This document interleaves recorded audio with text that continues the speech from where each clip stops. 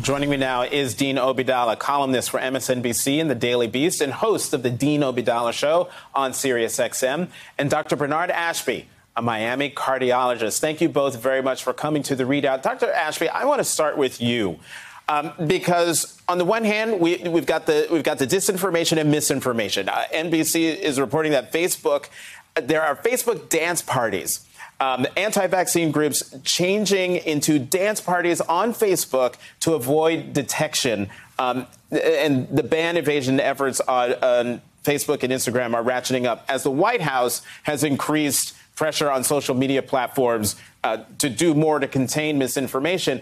And then on top of that, the White House is debating whether to reinstate a mask mandate. This is from yesterday. White House officials debate masking push as COVID infections spike.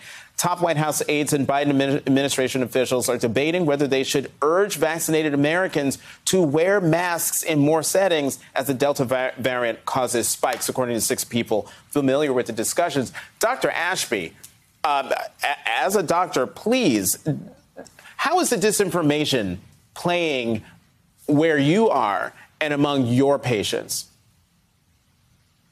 Well, good evening. Pleasure to be here. And I don't even know where to get started. I mean, as we all know, vaccine hesitancy is a real issue.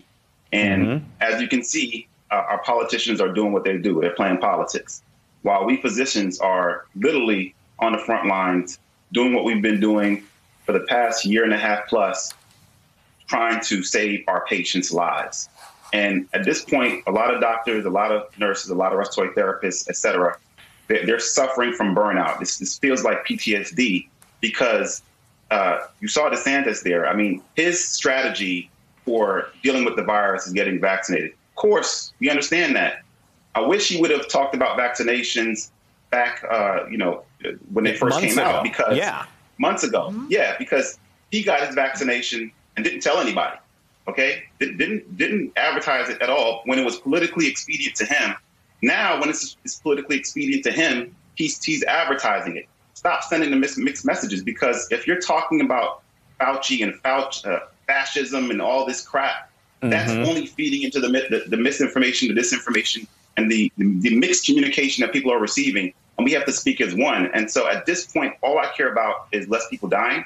What we're seeing in Florida at this point in the pandemic is just unacceptable. And, you know, Dean, one of the purveyors of misinformation and disinformation is Fox News. That Lincoln Project ad is pretty devastating in sort of calling out the hypocrisy. But you're doing more than that, Dean. You wrote for MSNBC yesterday, Fox News COVID vaccine denials can't go unpunished. I filed a complaint with the Federal Trade Commission on Tuesday. Here's hoping it moves forward. Talk about why did you file that complaint with the FTC? What's your goal? Because I'm tired of screaming at my television set, Jonathan, or screaming on my radio show about something needs to be done. So I'm a lawyer. I did research over the weekend. I saw the COVID-19 Consumer Protection Act, which was passed in December, under the auspice of the FTC. It seemed like the perfect fit.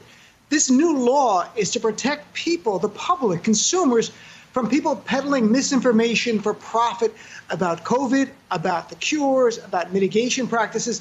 And that's what Fox News has been doing. You know, Media Matters did a great job quantifying it. In about the last 2 weeks, nearly 57% of the segments Fox News did on COVID, which was over 120 plus, nearly 57% were to convince you not to get the vaccine through telling you they're coming to take your freedoms, to actually lying about the vaccine and being dangerous.